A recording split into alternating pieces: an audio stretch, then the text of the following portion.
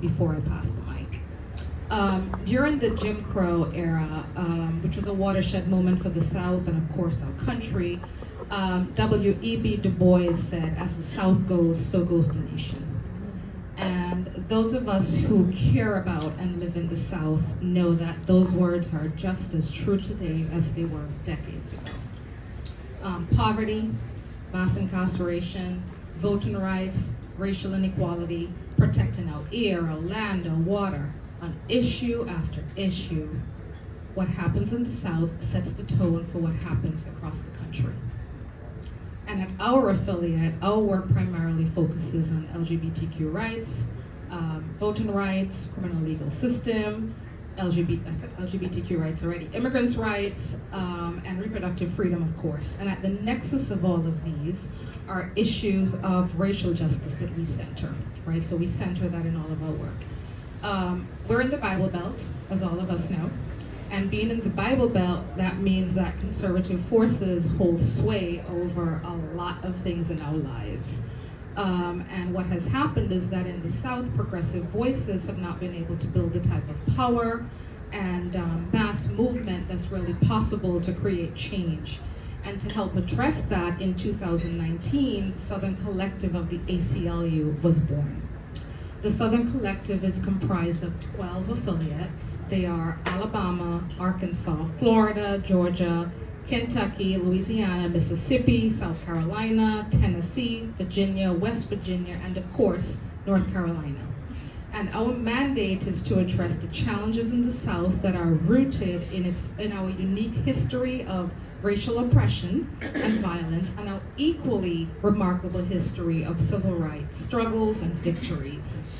The collective strength lies in our power to share and collaborate for change in a region that is paving the way for racial justice nationwide. So 2 quick ways in which we do this. The collective focuses on building strong and sustainable affiliates in the South, because we're only able to do our work if we're able to have really strong, committed people on the ground doing that. And some evidence of how we do this is that we've created the Southern Legal Internship Program, and that really puts incredibly talented public interest lawyers to be in the pipeline, in our pipeline, for one example. And then there are other leadership development programs that the Southern Collective has developed. And another way in which we do this is that we really work together to try to advance high-impact collaborative initiatives across the region to move our work forward. So for instance, the Southern Voting Project falls under this banner. Some of the work that we've done under the Southern Voting Project includes a research project to better understand Black and Latinx audiences in the South and how to communicate with those groups. And then of course there are like recent cases that we've done in Georgia and Alabama about voter suppression. As you all know here, because I know you watch the news, we recently got some really interesting maps in North Carolina that have split communities. It will dilute voters' voices. It will violate our rights of voters of color. Fortunately for us here in North Carolina, we actually really have a strong voter protection coalition. And so what's happening right now is that a lot of partners on the ground, including the ACLU, we're really talking together, thinking through what the legal strategy should be. The other way in which we're really thinking about what's to come in 2024 is that we're working closely with the other C4 partners in the state to develop an electoral strategy that really is within the boundaries of us being a nonpartisan organization, but will be effective in breaking that supermajority that exists right now in the General Assembly. So that's some of what we're doing right now, and as we move towards 2024, we're really looking forward to sharing with you ways in how you can partner with us to help us accomplish this. So I'm just really thrilled that you're all here. I just want to say how appreciative I am of your partnership. We really couldn't do it without you. When we look at our data over the decades, one of the things we see is that there's this long-standing perception that the ACLU needs less support when there's a Democrat in the White House. So I can't tell you how wrong that is, because we've seen it after the Patriot Act between Bush and Obama, and we're seeing it now after Trump. So I'm just really thrilled that you guys have all stayed the course with us, and really happy that you've decided to continue partnering with us. So David is going to tell you when he gets up here how our work has not lessened because there's a Democrat in the White House. But before I turn the mic over to David, let me just read a little bit of his bio. I shortened it because it's really long. David Cole joined the ACLU as National Legal Director in 2017. As Legal Director, David directs a program that includes approximately 1,400 state and federal lawsuits on a broad range of civil liberties issues. His team has 100 ACLU staff attorneys in our New York headquarters, oversees the organization's U.S. Supreme Court docket, and provides leadership to more than 200 staff attorneys who work in ACLU affiliate offices in all 50 states, Puerto Rico, and Washington, D.C. David has litigated many constitutional cases in the Supreme Court, including Texas v. Johnson and United States v. Eichmann, which extended First Amendment protection to flag burning, and Masterpiece Cake Shop versus Colorado Civil Rights Commission, in which the ACLU represented a gay couple refused service by a bakery because they sought a cake to celebrate their wedding. As the ACLU National Legal Director, he has overseen a wide range of Supreme Court litigation, including cases extending privacy protection to cell phone location data, striking down President Trump's efforts to add citizenship questions to the census, protecting Black Lives Matter protesters from liability for the acts of others, and challenging the Muslim ban, the border wall, and a range of anti-asylum policies. David's victories are many, and I can't possibly list all here.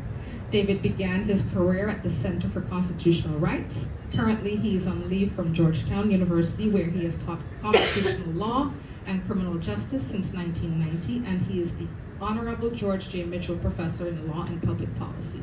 He's the author or editor of 10 books, several of which have won awards, including the Palmer Civil Liberties Prize and the American Book Award. His most recent book, Engines of Liberty: How Citizens Movement Succeeds, published in 2016, examines the strategies civil society organizations employ to change constitutional law. The late New York Times columnist Anthony Lewis called David one of the country's great legal voices for civil liberties today. So, on that note, I'll turn the mic over to David.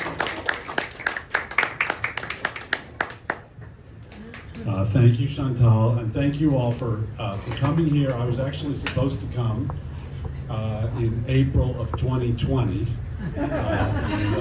This is the April of 2020 visit. So it's great. It's great to be here, and I couldn't underscore more Chantal's point about the importance of sticking with the fight and supporting the ACLU in times when we don't have President Trump in the office, which causes incredible headaches for everybody, but causes lots of people to turn to the ACLU. The red states are still the red states. Most of what challenges our civil liberties and civil rights occurs at the state level, not at the federal level, and so the work continues. And I think the signal strength of the ACLU is the fact that we have affiliates in every state. We're on the ground in every state. We're not just a national organization in Washington or New York. And so we're able to respond to the particular threats that occur. And they're different in the Southern Collective and in Alaska and in California. And there are threats everywhere, but they are very different. So I came to the ACLU. I was actually asked by the executive director, Anthony Romero, to apply for this job of the National Legal Director in the spring of 2016. And Anthony's sort of sales pitch to me was, he said, David, you've been practicing constitutional law and teaching constitutional law and advocating and writing about constitutional law for your entire career, 30-some years at that point, under a conservative majority Supreme Court. Just think what it would be like to run the ACLU's legal department and Supreme Court practice under a liberal majority Supreme Court. Because, if you think back to the spring of 2016, what did we all know? We knew that Hillary was going to win. She would appoint Scalia's successor, and we would have, for the first time since early 1970s, a majority liberal Supreme Court. So, of course, I applied for the job. It seemed like a great opportunity, and somehow got the job, and then I was finishing teaching at Georgetown in the spring, so in the fall, so I didn't start till January 2017, and on November 8th of 2016, the world changed, and my job changed, and the fights that the ACLU had to engage in changed. But it's been an incredible time to be at the ACLU. We have, I started, I think, 9 days before Trump was elected, before he was inaugurated. The first step he took was the Muslim ban, which he was inaugurated on a Monday. Friday afternoon, he issued the Muslim ban. That Friday afternoon, we filed the first legal challenge to the Muslim ban on behalf of 2 Iraqi men who had gotten visas to come to the United States because they had worked with the U.S. military in Iraq, and so it wasn't safe for them to stay there. But because they were from Iraq, and that's a Muslim country, they were stopped and were not allowed to come in at JFK Airport. We sued on their behalf that Friday night. We got an emergency hearing the next night, a Saturday night in Brooklyn, freezing cold, rainy night, and thousands of people came down to the courthouse. The courthouse was closed. This was Saturday night. It was not open to the public. But thousands of people came to the courthouse plaza to cheer on the ACLU fighting for immigrants' rights and against the Islamophobia of the Muslim ban. And we got the first injunction that very night. So and it went on from there. We ultimately filed over 400 legal actions against the Trump administration and won many of them. And really, he lost more cases in the courts than I think any president before him. Now he seems like he's continuing that in his private capacity. His testimony today in the civil fraud trial is not the kind of testimony I'd want my witness to engage in. But so it's been an incredible time. We've grown tremendously. We have really tried to build up and support the affiliates. As Chantal was talking, we have a Southern Collective Initiative. We also have a border state, a battleground state initiative where we're bringing together all the states that are in real battlegrounds to make sure that people get the right to vote. Yeah, that people get the right to vote and that their votes matter. Our the court, sadly, is not the court that I was promised, but in fact is a very, very different court, 6-3 Trump-inflected court, which is challenging, and we've seen that with Dobbs, and we saw that with the Harvard affirmative action case, and we've seen that with the gun rights decision out of New York. But last term was a lot better than I think many people expected. So in the 2 last terms in the Supreme Court, we filed 18 briefs. We usually have about 3 to 4 merits cases in the court where we're the counsel for one of the sides, and then we file amicus briefs in any significant civil rights or civil liberties case. So 2 years ago we filed 18 briefs. Last year we filed 18 briefs. 2 years ago, in those 18 cases that we were in, we prevailed in 5 and lost in 13. And the 5 in which the court ruled for our side are cases no one here would have ever heard of. And the 13 included cases like Dobbs and Bruin and the like. But last term, again we filed 18 cases before the 6-3 Trump-inflected court. And we won, or our side won, 12 of those cases, and only lost 6. And won, important cases on voting rights. The Alabama Voting Rights Act case, which has led to a second majority black district in Alabama. The Indian Child Welfare Act, which was being challenged as race discrimination, one of the few federal laws that actually tries to keep Indian families together. The court rejected that challenge. Out of North Carolina, the challenge to the independent state legislature, theory, rejected by the court. Very important case about the ability to bring civil rights lawsuits, private civil rights lawsuits against discriminators under spending clause statutes. Everyone thought we were going to lose that, won that case. Some important First Amendment victories. So, it's not hopeless before this court. It's not hopeless before this court. This term, we've already argued one case, the South Carolina racial gerrymandering case. Argued in early October. We'll see what the court does. We won before a 3-judge court, finding that South Carolina had engaged in racial gerrymandering. The court has taken a series of cases that will determine the scope of the First Amendment on the internet and with respect to social media platforms, cases that look at whether government officials, when they do their government work on their private Facebook page, should be treated as the government and constrained by the Constitution, or whether all bets are off. Cases about whether states can regulate social media platforms' content moderation rules, and a case about whether the government can reach out to social media platforms and say, hey, that post that you have there about the polls are going to be open until 3 in the morning, so no need to rush to the polls today. That's false. You should take it down. Whether that's permissible. So we're going to see a lot. There's going to be a lot of movement on free speech and the internet this term, and we'll be involved in all of those. We have just.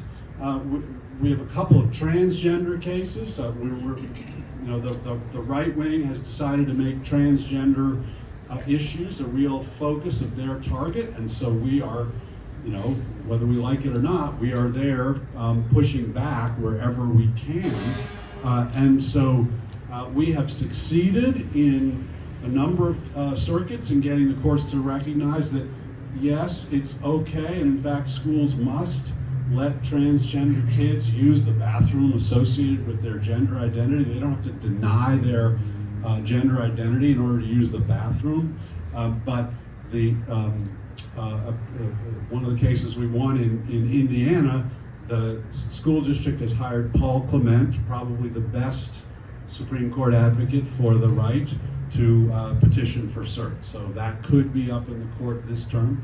Meanwhile, we have successfully challenged bans on gender-affirming care in about 7 or 8 states across the country, and we've won in one court of appeals, and now we and our colleagues have lost in 2 courts of appeals, so we are petitioning the Supreme Court to review that issue, whether a state can say to parents, their doctor, and their child, who have all decided that they need gender-affirming care, whether a state can come in and say, no, you cannot have gender-affirming care.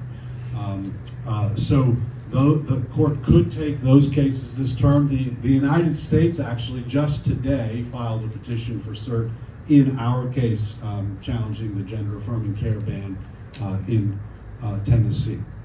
Mifepristone, medication abortion, is on the docket. As many of you know, a group of doctors challenged the FDA's approval of medication abortion. They filed it in a particular district in Texas where there's one judge who's very, very conservative, and he declared that the FDA approval, which had been in place for something like 25 years, was invalid. The Court of Appeals upheld it on a narrower basis, but the United States has asked the Supreme Court to review that. And I think the Supreme Court will review that. So this is going to be a term that deals with voting rights, that deals with speech on the internet, that deals with abortion, and that quite possibly deals with basic rights of transgender kids. So. Every term in the court is a big one, and we're in there on each and every one of these cases. But happily, the Supreme Court is not the only place that we litigate. And we are challenging, for example, abortion bans across the country in state courts using state constitutional arguments. The federal arguments are greatly weakened by Dobbs, or basically eliminated by Dobbs, and so we're using state court constitutional theories, and have succeeded in a number of states in preserving the right of access to abortion. And in some instances, we're doing it in federal court, as Christy will talk about it in a moment here in North Carolina. And then we are very active on democracy and voting, and we have been engaged in challenging redistricting in Georgia. Just got a victory in Georgia, victory in South Carolina, now before the Supreme Court, victory in Alabama, victory in Louisiana, victory in Ohio.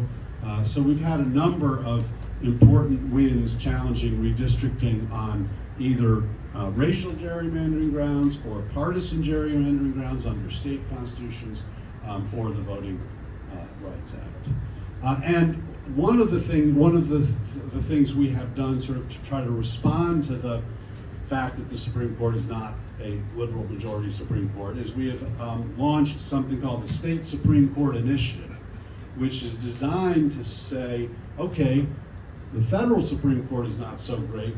Let's look to the possibility of going to state court using state constitutions to develop arguments that go beyond where the federal Constitution requires states to go. And state courts can interpret their constitutions to go beyond the federal Constitution. They cannot be less protective, but they can be more protective, and many states are.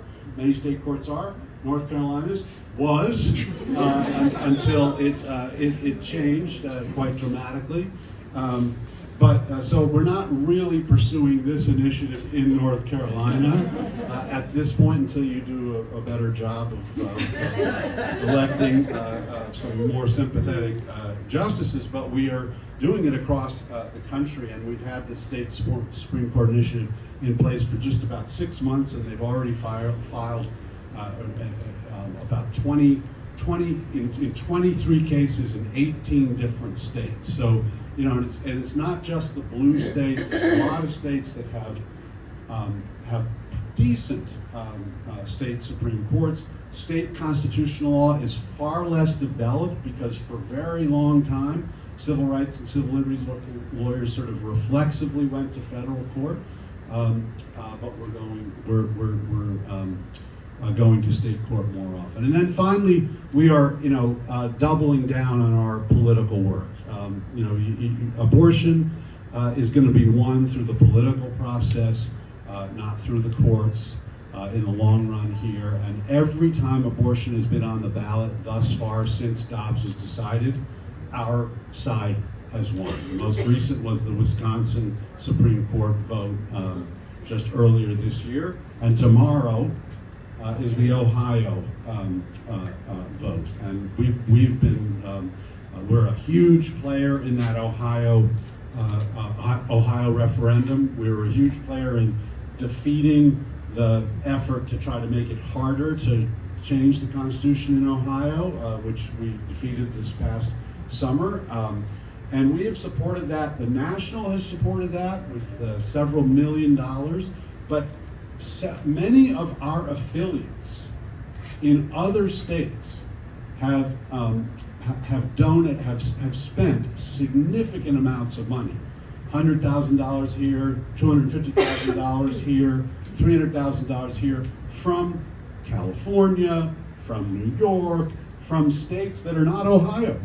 But they recognize the importance of this battle and are all pitching in to fight that battle. And that's, I think, one of the real strengths of the ACLU, is that we come together where the threats are, and we are able to respond through our collective power in those states. And North Carolina is certainly one of those states. So we're proud to work with you and Chantal and Christy and your whole team on the challenges here, and we're proud to have your help in working on the challenges across the country. I will say, there are a few times in my life where I felt that the world around me is as challenging as it is right now. You look on the climate front, on the foreign policy front, on the bipartisan divide front, on the kids on screens front, on the homeless front, on the drug front. It is a rough world out there. It is just, but I cannot imagine a better place to be, given all of these challenges, than at a place like the ACLU, a place that is an across-the-board defender of the values and ideals that make this country great when it is at its best. And our job is to hold it up to that, to those promises, ensconced in the Constitution. They're not self-executing. They only work if we work. But they do work if we work. And so thank you all for helping us do that work, because it takes all the support of all of you to do it effectively. And I'm going to turn it over now to Christy, who's going to talk about some of the challenges, if that wasn't depressing enough, talk about the challenges closer to home.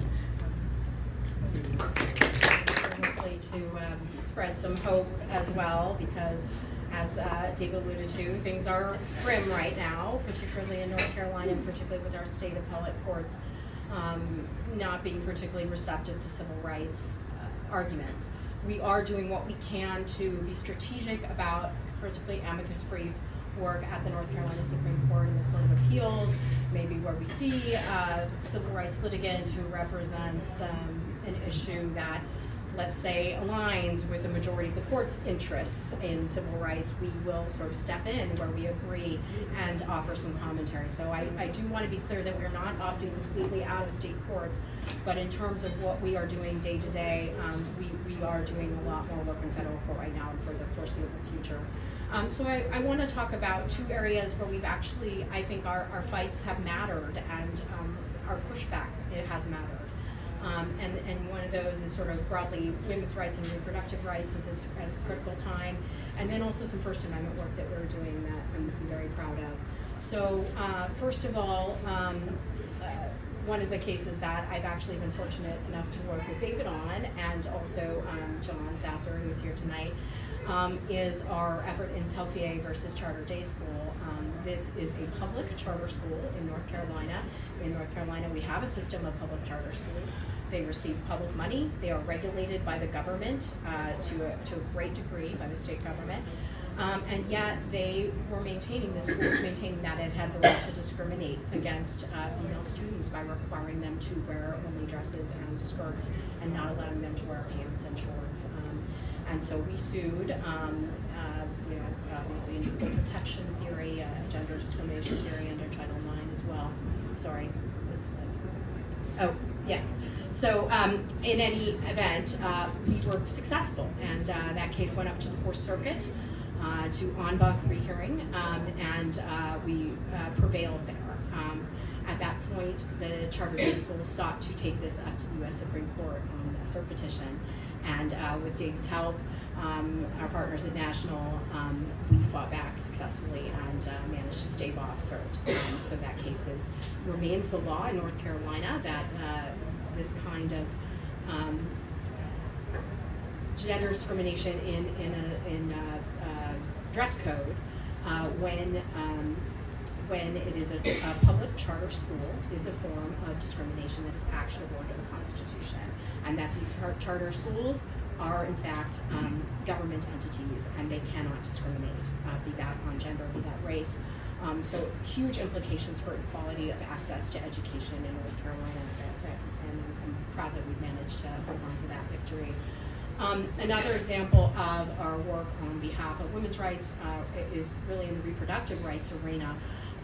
Recently we sued over the monster abortion ban that the North Carolina legislature, our General Assembly, rammed through with very very, very quickly with very little opportunity for comment, an amendment, and predictably the result was a complete and utter mess, a confusing sweeping bill that not only imposed a 12-week ban on almost all abortions, but also left practitioners, left people who seek abortion care not knowing what they could be held liable for, not knowing whether they could seek the care that they needed in many cases without risk of prosecution or losing their licenses.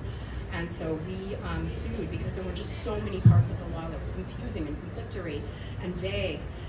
And after we did that, the legislature was forced to go back and amend the statute because it was so badly written. It was written without care and concern for the very people whose lives it was affecting. They were forced to go back and make significant changes because we pointed out all the things that were just badly written and sloppily done and cruelly and carelessly done in that law. Now, we didn't get them to change everything that we challenged, and of course, after Dobbs, we have a real uphill battle in challenging abortion restrictions. But we did go to court seeking a preliminary injunction to stop two provisions going into effect. One which would have effectively banned medication abortion in the earliest stages of pregnancy, a very vague provision of the law, and another that would require that people seeking abortion care under the rape and incest exception go to a hospital to get that care instead of a clinic where they can get trauma-informed, knowledgeable, safe treatment.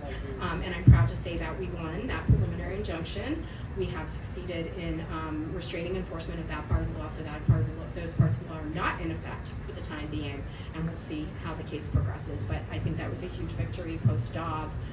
One of the bases on which the court enjoyed one of these provisions was on rational basis review, which under equal protection doctrine is incredibly hard to get that kind of restraint put on government action under that standard. But I think it's telling about just how bad this law is, that the court really saw that there was no rational basis to make rape victims go to a hospital to receive abortion care. Wanting to pivot now a little bit to some of our First Amendment work, which may be of interest, in particular our work to protect the right to protest. And in that vein, we had success in, again, challenging blatantly unconstitutional provisions of the law that was passed by the General Assembly as part of the Anti-Riot Act. Of course, the General Assembly decided that it was time to amend the law that had been on the books since 1969 when we had the summer of protest, the Black Lives Matter protest of 2020. Made an attempt at doing it, didn't succeed right after the summer of 2020, but then came back and succeeded this year in putting increasing criminal liability and civil liability for people who are deemed to be rioting in the course of protesting. One of the provisions of the law blatantly contradicted Supreme Court precedent, which says that the right to urge violence is in fact protected. So we sued, saying that you can't do that. It's very clear under the precedent you cannot do that. And the legislature was forced to go back and change that part of the law and strip that out. And that's just incredibly important because I think when we have these very sort of overbroad provisions in the law governing quote unquote rioting, what we're going to see is people who are present at the scene of violent activity getting prosecuted even though they themselves are not participating in violence. They happen to be present at a protest where violence breaks out, but they themselves are not participating, and that should be protected. And so that's what we are standing for in that case. We continue to proceed with that case because we are challenging the definition of rioting, which is still overbroad and vague and still has the potential to sweep in entirely nonviolent conduct when other people are engaging in violence in the vicinity. And we want to make sure that people are protected when they are trying to participate peacefully in protest. And then finally, one of our ongoing cases where we just filed a motion for a preliminary injunction is to protect the rights of protesters in Asheville, North Carolina, who have been working in parks to support unhoused people who are living in parks. They don't have anywhere else to go. It's incredibly expensive to live in Asheville. This is a community of activists that have been protesting the housing situation in Asheville, have been offering mutual aid to unhoused people in the parks, and we're accused of felony littering, which nobody in North Carolina is ever charged with, but these activists were, and banned from the city parks for 3 years, and quite summarily without having actually been convicted of any crime. And so we are protesting those bans as a violation of due process and First Amendment rights of our clients. So that is just starting and underway in terms of waiting for a court decision on that in that case. But I'm very proud and excited of the work that we're doing there, and that's a case where we're doing it entirely ourselves. You know, we're fortunate to partner with National ACLU on many things. We're fortunate to partner with, for example, Planned Parenthood on our abortion case. But this is a situation where we felt, you know, we were poised to go in and support people who needed that community support. So, and that's just one example of what we've been trying to do. So with that, I will pass it back to David for questions. Yeah. I was remiss in that I forgot to introduce our board president, Jefferson Parker. Oh, yes. Wave, Jefferson. We're going to open it up for questions. So if anyone has questions for Christy or David, shoot.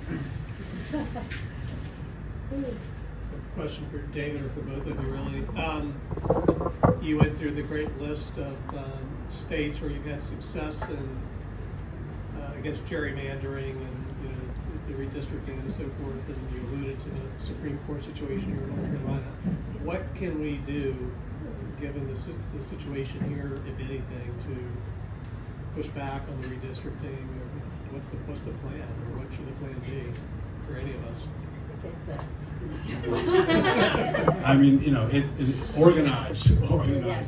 It is the redistricting challenges are very powerful, and you know, the temptation for the party that is in power to, you know, to draw the map in a way that makes sure they stay in power, no matter whether the voters want them to stay in power or not, is incredible. And so, as long as redistricting is done by the legislature, that's what we're going to have. And so, some states have banned partisan gerrymandering under their constitution. The Ohio Constitution, for example, through a referendum, banned partisan gerrymandering, and we were able to successfully challenge 2 maps that the legislature drew there on that basis.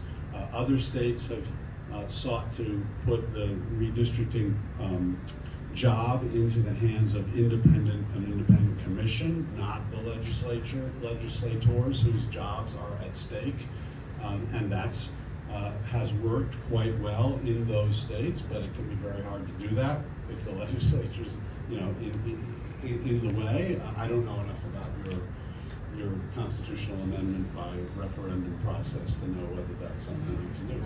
So yeah, so then but I will say this: I think the notion that the legislators shouldn't be able to choose their, you know, their constituents, the constituents should be able to choose their representatives, is a pretty powerful idea, and the sort of blatant way in which, in many places, I mean, Wisconsin is probably maybe the worst, but maybe, I don't know, North Carolina is close,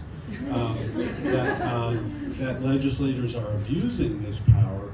You know, at some point that's got to come back and bite them, but only if people organize, only if people, you know, demand that this change, because the courts, you know, you had a victory in the North Carolina Supreme Court, and that was taken away by the reconstituted North Carolina Supreme Court. The federal Supreme Court has said that this is partisan gerrymandering is not something that it will deal with, and so you have to deal with it politically through your through whatever avenues you have. I don't have anything to add to that. Yeah. So, but can since partisan gerrymandering is okay, but with the maps they've drawn, can it be shown that some of it could be shown to be racial? In other words, some of it almost must be racial to get the 10 to 4 or 11 to 3 districts they have, and go with that, which is unconstitutional? Yeah, and that's what we did in South Carolina. The South Carolina it's interesting that, nobody really wants to come out and say, we're doing partisan gerrymandering. Our legislators do. Oh, yours do?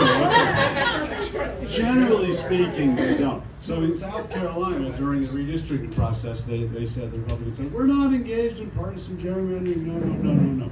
Then we sued them for racial gerrymandering. And racial gerrymandering you can't do, partisan gerrymandering you can do. So they said, oh no, we weren't doing racial gerrymandering, we were doing partisan gerrymandering. And the whole trial was about whether they were using race as a proxy for politics, and if they're using race as a proxy for politics, which they often do because race is so highly correlated with how people vote, then that is unconstitutional. That's how we won in South Carolina. But in a lot of the cases that we are now litigating on racial redistricting, that is their defense. Their defense is it's not race, it's politics, and our response generally is if you're using race as a proxy for politics, that's still unconstitutional under our Constitution. So yeah, so sometimes you can use, and if we were able to get a majority, Democratic majority, we're a nonpartisan organization, but if we were able to get a Democratic majority in the House and the Senate in 2024, we could pass voting, John Lewis Act, which would amend the Voting Rights Act, which would make it much more powerful tool to deal with some of this. So referencing a New York Times article from about, I think, a week ago, where they're talking about Trump using lawyers to help him take more control within the executive branch. I'm assuming that, God forbid, he were to get elected again, that would be something that you all might work on in the courts if you found something that was worthy of. We filed 400 legal actions against Trump last time. We'll be doing the same or more. I think the concern is that if he actually were to get elected again, he'll feel like I can double down. If when he got elected the first time, he said he could shoot someone in the middle of Fifth Avenue and get elected. Now he can say I can start an insurrection and I can get elected. So it'll be very, very scary if that happens. I'm still quite hopeful that it won't happen, but the poll that was reported, what was it, this morning or yesterday? Not very, very, very disturbing. But yes, absolutely.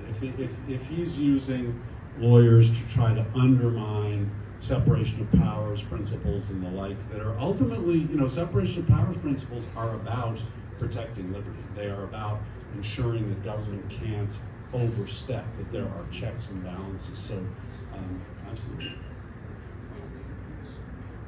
There's a hand back there. What does organizing look like in North Carolina? Because obviously, supermajority. So what does that look like, right? How can we drive a change to some of the agenda items that are at play there with that supermajority in power right now? If I had an easy answer, then all of our problems would be solved. But not to be cute, but it takes a lot of organizing, and that it takes all of the organizations working together. And so we're working in coalition spaces in every single issue area that you can think of. We're working with grassroots groups in rural parts of North Carolina. We're working in what we call the anchor counties, Wake County, Orange County, Chatham County. We've really got to focus on right now, all the organizing needs to be to break that supermajority. And so getting out people of color in voting and getting out people in the anchor counties to vote is the very first step. And it's sad, I wish we could say like this is just like a 2-year plan and then we're going to have power back, but the truth is that it's not. It's a long plan. But the very first step of that is breaking the supermajority, is holding on to the veto, right? So keeping Mark Robinson out of the governor's mansion, but then also breaking the supermajority. And so we've just got to all pull together. And I know it sounds very like simple and very cute, but I think going into 2024, we're more organized at all the progressive organizations. I haven't been around for a whole lot of election cycles, but everyone tells me that we're more organized and more on the same page and more coordinated than we have ever been before. So that's really what it's going to take. The only thing I would add is that yeah, you have to have the long game, but also sort of I think the one silver lining of Dobbs is that it has gotten people to recognize that they need to exercise their rights to protect their rights and exercise their voting rights to protect their reproductive rights. And so wherever that issue has been on the ballot, it's come out in a way that favors reproductive rights. And if the Democrats do well in 2024, it will be because of Dobbs, and because people didn't respond to Dobbs by sitting back and saying, oh my God, they took away our right, what are we going to do? But instead responded by organizing, by engaging in coalitions, by getting out the vote. That's just the way, we have to work. I think about when I was in law school, which was a long, long time ago, but when I was in law school, one of my classmates this was at Yale Law School, started the Federalist Society. And he was like the odd man out in law school. Like, who is this guy and what is he starting? And he started it because he felt hopeless and he wanted to do something.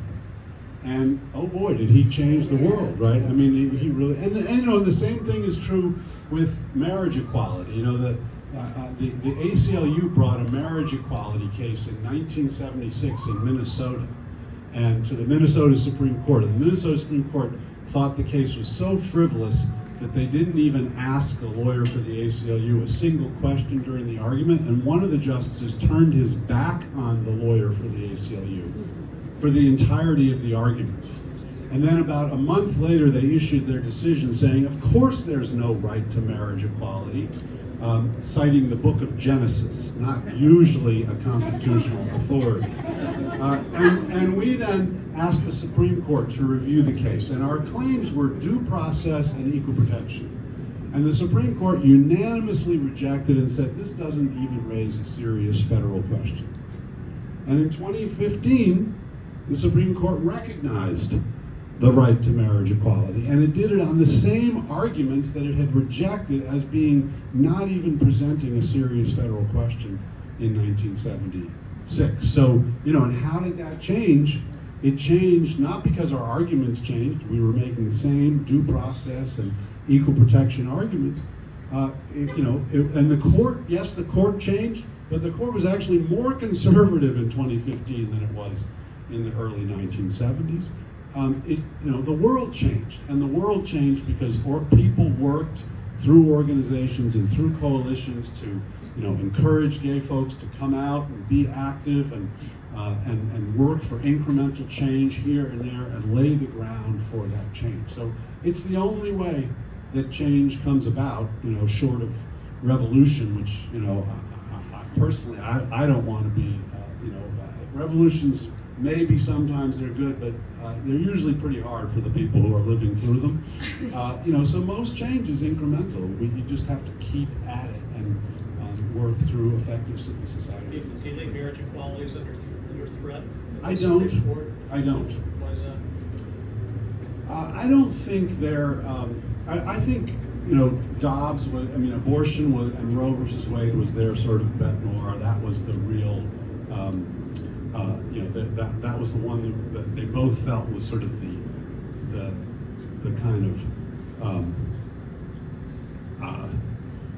it was wrong in its methodology, and it was fundamentally wrong in terms of morality, and so they were willing to overturn 50 years of precedent to reach that result. I don't think they care that deeply about marriage equality. I don't think it threatens them in the same way that abortion does and did. When they wrote the decision, they made it clear. Both Alito and Kavanaugh went out of their way to say, we don't mean we're rejecting the right of privacy, which protects all these other things. We think it's different when you're talking about a right which leads to the end of somebody else's life. And so, will they stick to that? I think they probably will, but if we don't continue to push and fight and advocate and stand up, then maybe they will go further.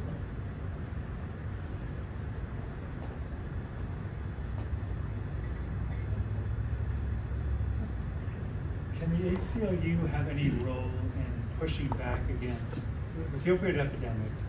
There's now this idea, once again, that we can somehow arrest our way out of the issues that our society is facing with overdose.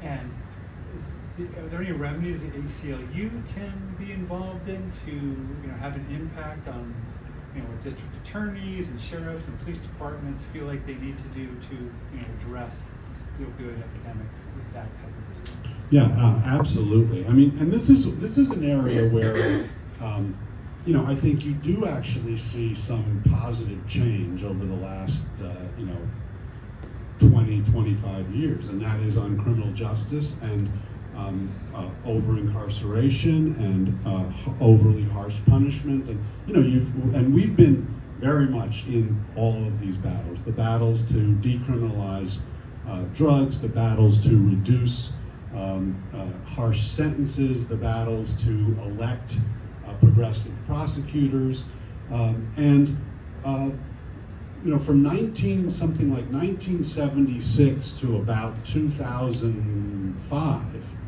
the incarceration rate in the United States looks like this. It's a straight up, if you invested in it, you would be doing really well, right? It just went up, up, up, up, up. But people started, really started fighting back, and around 2005 to now, for now, 18 years, it has dropped. The rate of incarceration in the United States has dropped, and that's because there was a concerted effort on behalf of activists to educate about this. Books like The New Jim Crow. Everybody reads The New Jim Crow now in high school, in college, or Just Mercy, Brian Stevenson's book. Everybody reads those books, and so there was a real effort to kind of get people to see what's going on here. There was a tremendous effort to organize, and we had a $50 million campaign over about 10 years called Smart Justice that was at the state level to try to figure out ways to reduce mass incarceration, and it was a bipartisan effort. The right wing also saw this as a problem of big government, as wasteful, and the like, and so we were able to achieve significant results. It's threatened now, it's under threat now, in part because crime is rising in some places, in part because the Republicans have decided to make this yet another kind of wedge issue. But there are still, but the kind of the understanding of mass incarceration as not the solution to the problem, I think, is so much broader today than it was then. And so I think we can continue to build and continue to fight against that kind of response.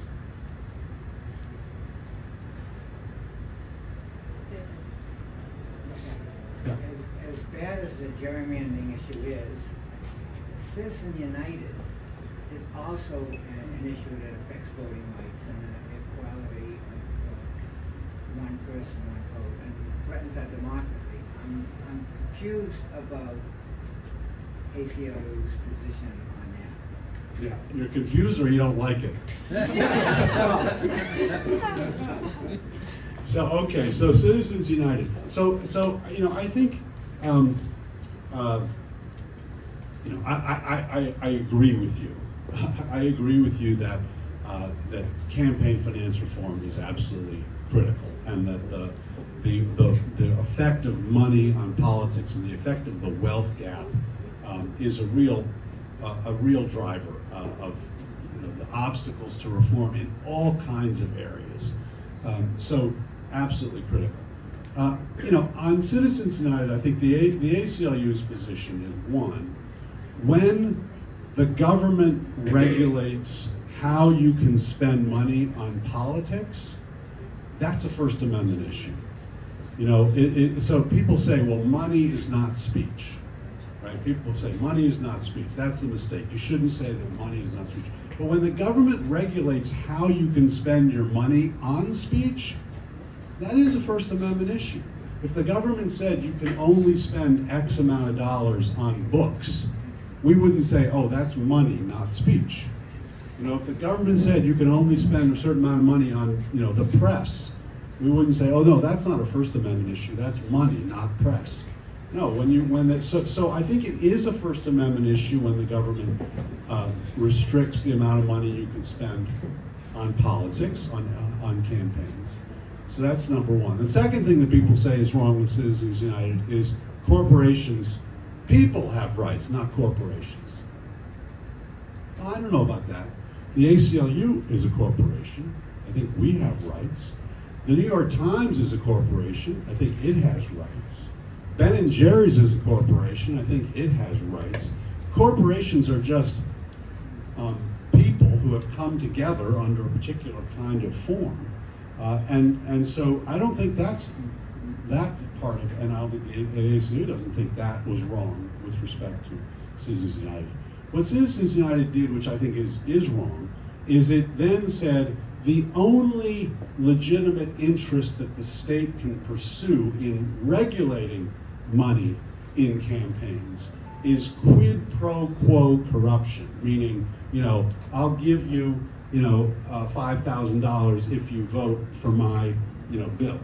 That's corruption, but that's not the kind of corruption that, you know, campaign finance reform is designed to address. It's designed to address the corruption in which politicians pay more attention to the wealthy than they do to their ordinary constituents, not because they're getting a profit, but because they have the ability to support their campaigns in a much more fulsome way. And that broader understanding of corruption would permit a broader range of campaign finance regulation. So I probably didn't answer your confusion or your dislike of our position, but I will say this: it's an issue on which the ACLU is quite divided, and has been quite divided. And in fact, about 10 years ago, shortly after Citizens United, the board decided to have a debate on Citizens United, and they brought in Floyd Abrams, the great First Amendment lawyer who represented Citizens United, to represent that side. And they brought in Bert Newborn, who was one of my predecessors as the legal director for the ACLU, and is a very strong proponent of campaign finance reform, and that it's consistent with the First Amendment. And they had a debate, and then they voted, and the vote was pretty much 50-50, but not enough to change the ACLU's policy. So I think if we took another vote right now, I think probably the different outcome would come. So, but I would say it's a hard issue. It is not an issue. I think the sort of the sound bites you hear, money is not speech, and people have rights, corporations don't. I think those are actually wrong. And those sort of undercount how much of a First Amendment interest there actually is. But to say there's a First Amendment interest doesn't mean the government can't regulate. It just means courts should make sure the government has a good reason for doing so, and it's doing it in a narrowly tailored way. And why should we care? Because who's doing the regulating, right? Who's passing campaign finance laws? The same people who are gerrymandering and who care about their jobs, right, and holding their jobs and are self-interested. So, it is a very tough issue. But so there's my not very satisfactory answer. We probably need one more question, just so we don't end on that kind of. I do know that they're going to take the food in 15 minutes, if that's a compelling factor for anyone. But yeah, I think one more question. If there is one pressing. No. Now, Citizens United Oh, did wait, everything. John has. Who's the Paul Clement on our side? who's the Paul Clement on our side. There are many people on our side who are, I mean, Paul's fantastic, fantastic advocate. Jeff Fisher, who's at the Stanford Supreme Court Clinic, is an incredible, incredible advocate. Elizabeth Prelager, who is the current Solicitor General of the United States, very young, very, very talented advocate. Seth Waxman. I mean, we have some very good Supreme Court advocates on our side of the aisle. But when I started out as a lawyer in the 1980s, some of my mentors, one of whom John knows, it was Morty Stavis, another was Bill Kunstler, another was Arthur Kennard. These were these kind of legendary civil rights lawyers of the 60s. And my mentor at the time said, yeah, they were legendary. Yeah, they were legendary. But they had an easy time of it. Because look what the court was like, right? And it's the same for now, it's the same on the other side, right? You can win a lot if you're conservative before the court without being particularly good, right? And so, it's tough. But there's a lot of really talented advocates on our side, a lot of talented advocates on their side. And I think at the end of the day, these battles, yes, they come to a head in the Supreme Court often, but they are actually won out there in the community, and they're won by the sort of work day to day of civil society organizations, people coming together to defend the values that they believe in. That ultimately will be much more powerful than Paul Clement. So that's where my faith lies. Thank you, Dave.